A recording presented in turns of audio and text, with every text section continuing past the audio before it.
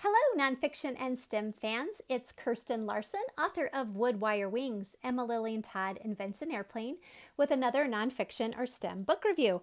And today I am looking at Jonas Hanway's Umbrella. Well, actually, no, it's Jonas Hanway's Scurrilous, Shockingly Scandalous, Sensational Umbrella. This is by Josh Crute, illustrated by Eileen Ryan Ewen. So believe it or not, in the 1750s, London was an incredibly rainy place, right? It's still a rainy place today. But in the 1750s, it was totally rainy, which really bothered Jonas Hanway. And nobody really had a solution for the problem of all of England's rain. So this is the story of how one man solved this problem. So I'll tell you how it begins. It starts out, London was a rainy place, no matter which way you said it.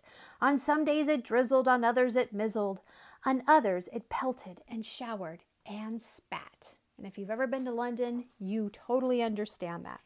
So let's meet Jonas Hanway.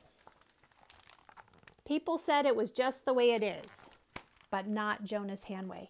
He was a grumpy man who disliked change as a general rule. When something became popular that he didn't like, he was never quiet about it. So one thing that's really striking about this book is the incredibly funny, kind of grumpy voice that Crute uses. So this is a really fun one to read.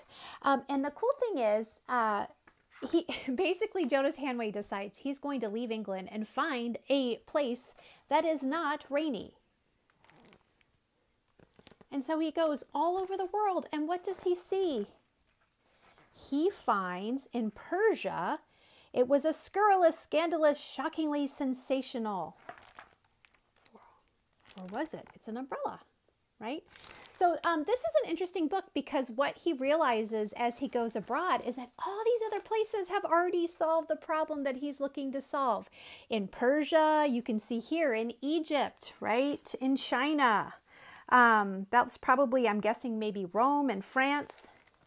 So all over the world, people are using umbrellas, right? So maybe this is a takeaway. It could be the importance of studying other cultures and learning how other people live. It might give you some ideas for changing your own situation. So basically, he comes back and pops up his own umbrella.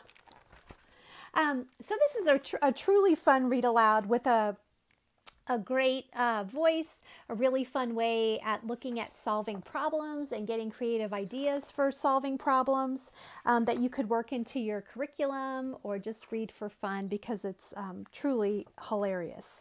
So I highly recommend Jonas Hanway's Scurrilous, Scandalous, Shockingly Sensational Umbrella by Josh Crute and Eileen Ryan Ewen.